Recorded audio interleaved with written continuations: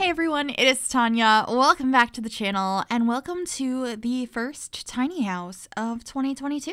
I am back with another installment of the Squish today because I was just really craving building a tiny house because I feel like towards the end of the year and beginning of this year, I've done a couple of different things like building something with my grandma and posting some holiday homes and just not as much of like my favorite thing, which is tiny homes. So I really just wanted to experiment and build something that really gives that tiny space vibe. So that's what we're doing here today.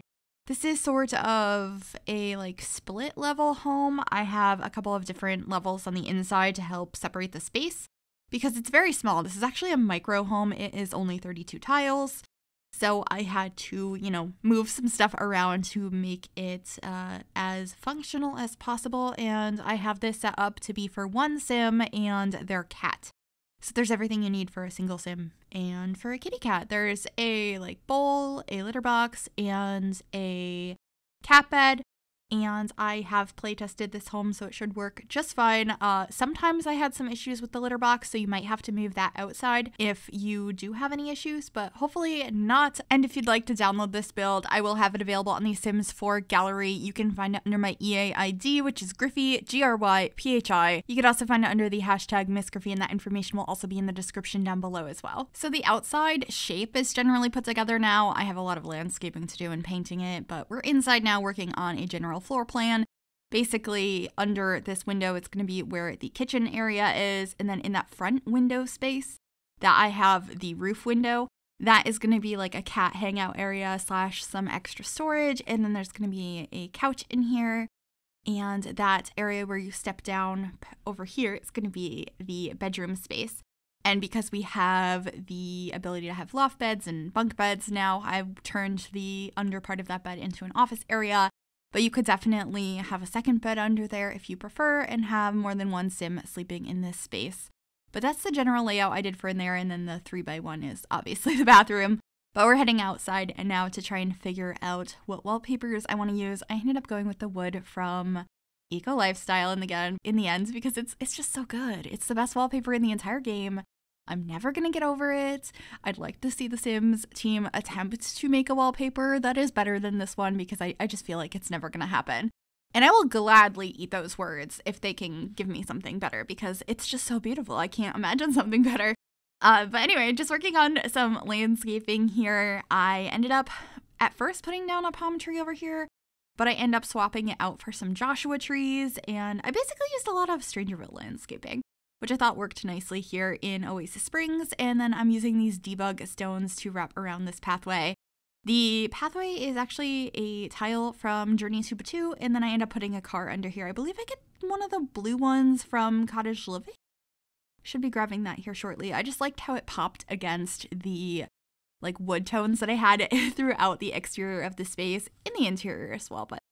And also, normally when I do builds that are, especially tiny homes that are like this particular deep wood tones, I always keep it very clean and minimal and modern and, just dark tones.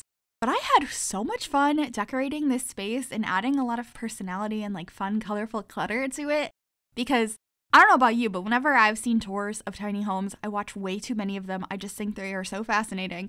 There is always such unique clutter, the items that you choose to actually keep in your very small space are always really unique pieces. I feel like they have a vase that they got from a local artist or some really fun things that are very special to them. So I really wanted to incorporate some of that into this space. So I had a lot of fun picking out some colorful items in here. And yeah, the kitchen space I think came out pretty cute in the end. I have a mini fridge and then and on top of it, there's an oven. We have a stovetop and a sink. It's got everything you need. It's just a little bit of a strange layout, but I really like it. I think it works beautifully for tiny houses. And then I used this little planter that's a dog. I think I changed it to the hedgehog version before I finished up this build. But this window right above the kitchen is a beautiful ledge. So putting a really unique planter up there I thought was just such a fun detail and really kind of encapsulates what I was talking about and wanting to have those little special pieces throughout the space. And this is also when I decided we needed to have a cat. I put up a cat calendar. I had the dog particular pot, and then I changed it, like I said, I think to a hedgehog. But I was like, you know what? Maybe we can have a cat here. I feel like this window, a cat would love this front space. So I'm just figuring that out here and putting down a bowl. And then I used this really funky cat bed from, I think that one's actually from my first pet stuff. It's an avocado. I really like it. There's also like an egg version and like a monster and I think like some kind of steak. But I thought the avocado one was cute. And then I'm putting some treats up here. Our dresser also ends up being over in this space. I figured it would just be a good spot to have that. There's a dresser and a mirror over here, so your Sims can go ahead and get changed and plan outfits. And then I'm trying to figure out the living space after I put a door to the bathroom, which, like I said, is right outside of the bedroom area. I ended up using this sectional sofa from Dream Home Decorator in this yellow swatch. I really just loved the touch of yellow in here. I was having so much fun incorporating a lot of color. As you can see, we ended up getting a bookcase in this little nook as well as a guitar. And I think the bookcase added a lot of color as well with all of those bins in it. I just feel like even though the structure of this place is very dark and, I don't know, it's not, I guess I would say neutral, but like dark neutral. There's so much personality in this space and I really had a lot of fun with that. It was a fun one to do.